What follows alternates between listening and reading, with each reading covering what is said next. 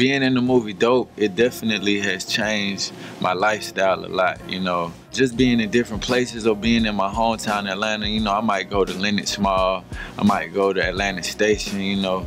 Everybody usually just knows me because I'm a rapper, but it's real cool, you know, to get noticed as an actor. Like, oh, you played in Dope. That shit cool, for real. And it's another world, and I'm definitely trying to get in that world, you know, trying to act some more. It's definitely cool.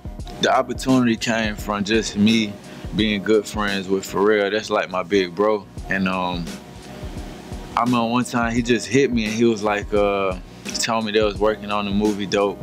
And basically he was like, you know, I think you should play this character named Fidel, like you'll kill that shit. He told the director and I just auditioned and I got it. So that was pretty cool. I know the movie, the whole movie, it took about 60 days or less or more. But my part just took like a half a day. I came in about 6 in the morning, started probably 10 a.m., left at about 6, 7. It took a little minute. So me being homies with Pharrell, I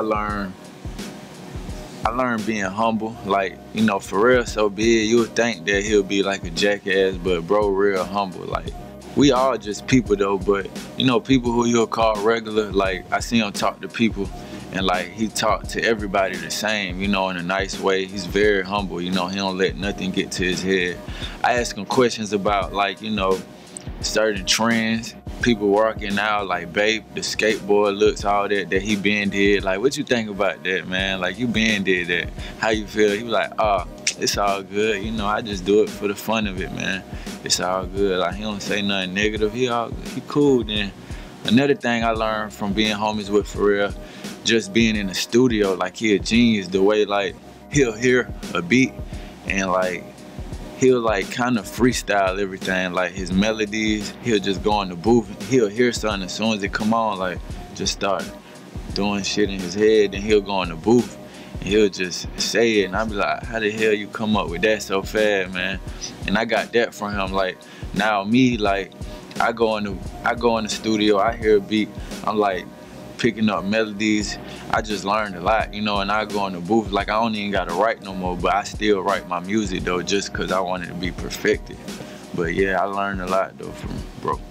Labels are trying to make the token Mexican right now, and it's so corny. I swear to God, I wanna just slap whoever's doing it. Not the person, not the artist. I wanna slap whoever's telling them to do this, because it's like... I sung that, and after the talent show, you know, girls were coming up to me and they were saying like, yo, you can actually sing. I was like, I can sing. So from there on, I just, you know, started to take it more seriously. High school, man, I was the... But I ran into this African cat, man, and I asked him, do you know where the weed was at? He was a little sketchy at first, but, you know, I was like, you know, I ain't no cop. You can tell by my swag. I ain't no cop over here. He told me to holler at some dude named College.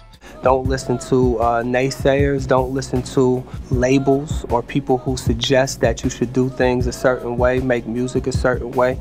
Really stay true to yourself.